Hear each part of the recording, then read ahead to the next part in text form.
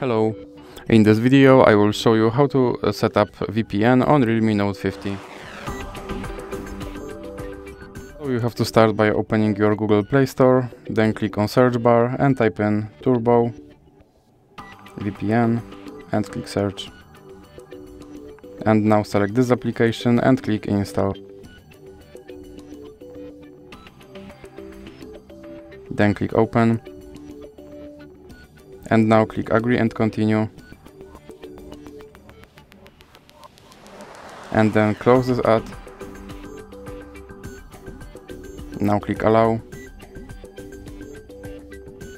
And click consent. And now you have to click this button to start your VPN. And then click OK. And now you have to close this ad. And as you can see, now I'm connected to VPN in Canada.